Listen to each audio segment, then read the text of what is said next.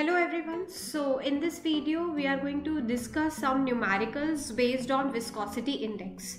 Now if you don't remember what is viscosity index, you may click on the link. A video was already posted on my channel which discussed what is viscosity of a lubricating oil, then what is viscosity index, and how do we calculate the viscosity using those viscometers. So today's task would be to apply that knowledge and to solve some questions. Let's say such kind of question is given to you. Name the three viscometers help in calculating viscosity index. Viscosity index is calculated with the help of values of viscosity which you calculate using viscometer. So indirectly viscometer helps in calculating the viscosity index. A lubricating oil has same redwood viscosity of 75 seconds at 210 degree as that of standard naphthenic and paraffinic oils. Their viscosities are 100 degree Fahrenheit, are 462 seconds, 758 seconds and 452 seconds respectively. Find the viscosity index of oil. So first you need to write the viscometers. So the three viscometers which we use to calculate viscosity is redwood viscometer, Seabolt viscometer and angular viscometer. A detailed video on difference on these three types of viscometer is already posted, so please watch that. Just to remind you that in redwood viscometer we again have two, redwood number 1 and redwood number 2 viscometers, and it was time taken by 50 ml of the oil to fall from an orifice. That was noted here. While in Seabolt viscometer, time taken by 60 ml of oil to fall from an orifice, and angular viscometer we noted the time taken by around 100 ml of oil to fall, and with relative to that of water also it considered. As of now in this question they said that it's a redwood viscosity. That means they have used redwood viscometer. So it could have been Seabolt angular also. So it does not matter. Now you have to calculate the viscosities at two temperatures, 100 degree Fahrenheit and 210 degree Fahrenheit. Then there is a low viscosity index oil, sample oil, and high viscosity index oil, which you call it as H. You have to segregate the values here, like at 100 degree what are the values, 758, then sample is giving you 462 and high is giving you 452, while at 210 their values will be same. So this was also discussed in the previous video that we calculate it in seconds and we make sure that at one temperature their values are same so that you can compare them. L viscosity index oil is a low viscosity index oil, which means it's a low quality oil. H viscosity index oil is a high quality oil, and U is your sample oil, which lies between somewhere low quality to high quality. Now how to find out the viscosity index is obviously using this equation, which is viscosity index is equal to L minus U upon L minus H into 100. L obviously refers to this, but the value of 100 degree Fahrenheit you have to use. Obviously we cannot use 210 because that is all same, so that does not make a sense if we use 75 minus 75 upon 75 minus 75. So obviously that value which is given at other temperature is of no use to you. It is just mentioned there in the question. What is useful is these three values. So you have to identify the value of L, U and H, and then you have to substitute here and you will get your answer very easily. So that is how you're going to solve the question. So that is it. Now let us go ahead with one more time. Like first what they are saying, draw the mode of variation of viscosity with temperature of Lu and H oil. And then they have given you the values that at 210 they have same value, and at 100 degree Fahrenheit they have different time taken to fall, right? And you have to find the viscosity index. So first you have to draw the mode. So what is the mode? We all know that viscosity varies with temperature inversely. So when you increase the temperature, you can see when you increase the temperature the viscosity falls, right? It falls in this pattern. So which one is a low quality oil? Obviously this one is a low quality oil. L represents low viscosity index, is a low quality oil. Why? Because it is rapidly decreasing. The viscosity of this oil is rapidly decreasing with respect to temperature. While H is a high quality oil, high viscosity index is given to it. That means the variation is very less. And U is your sample, which lies under L and H. Sample under test is U.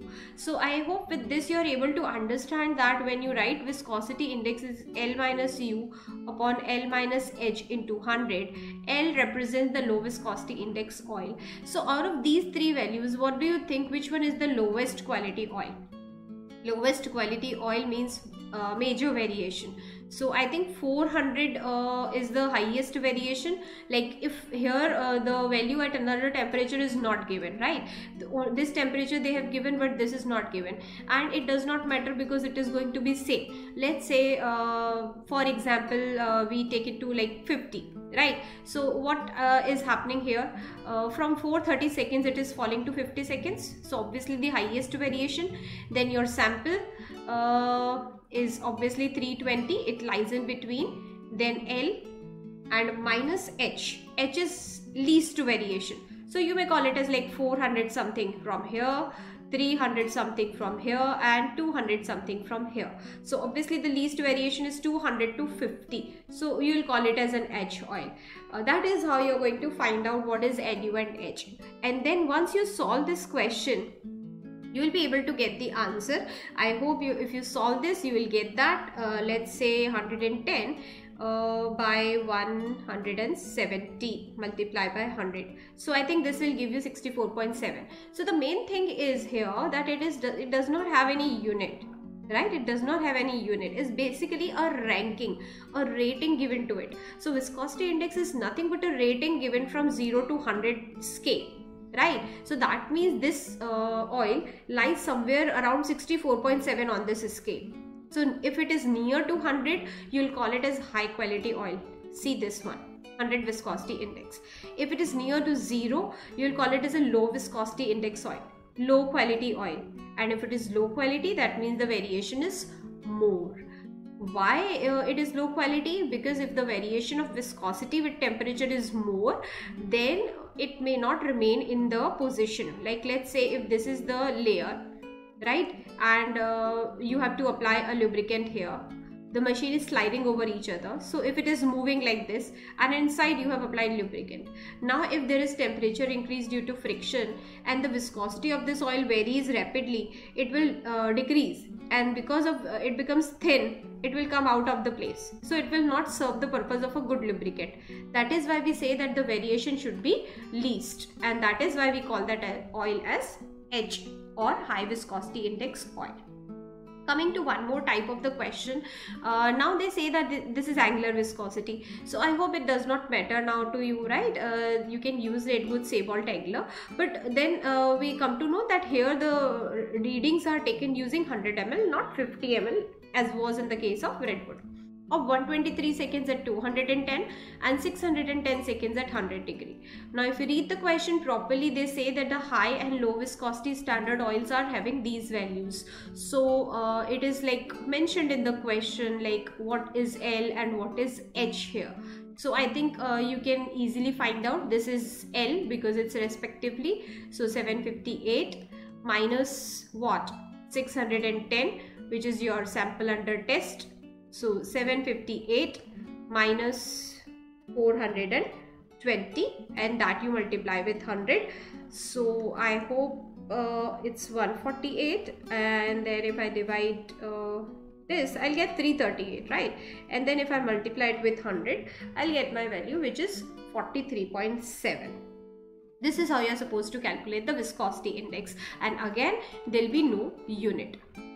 Though we mentioned here seconds, the viscosity we measure in terms of seconds, but then at the end it does not have any unit. It is just a rating, a scale, right? So let us go ahead with one more question.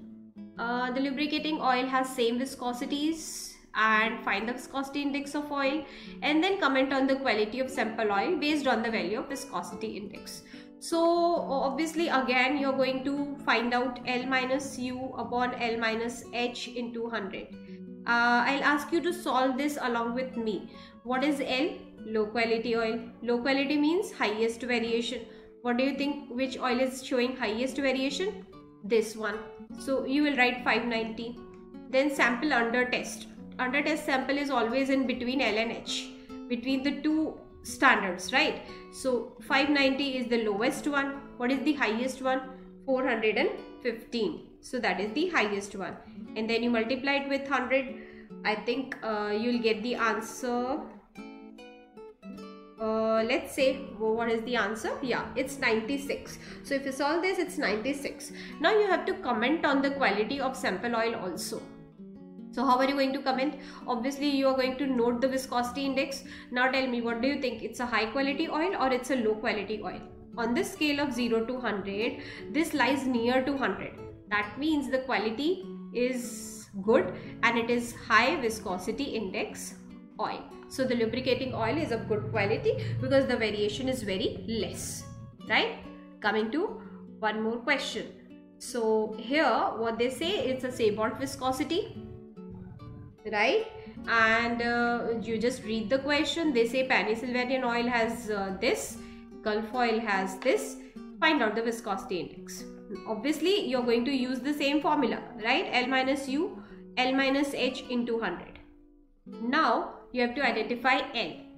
Now sometimes what happens is we don't remember what is Pennsylvanian oil, right? What is Gulf oil?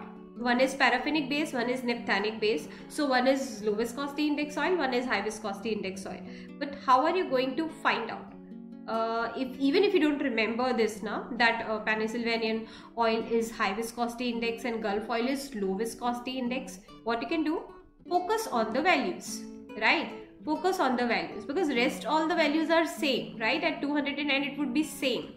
What matters is this. So 780 minus 580, and that would be 780 minus 430, and that you have to multiply by 100. So I think 200 by 350 into 100.